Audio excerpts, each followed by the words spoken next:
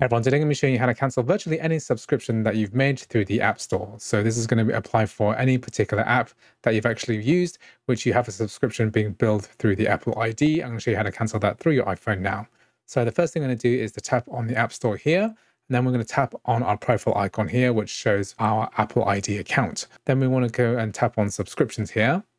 And then we can see all of the subscriptions that we've made using our Apple ID or iTunes or App Store account. You can see these ones are ongoing, $29.99, $49.99, etc. And you can also see the renewal dates as well.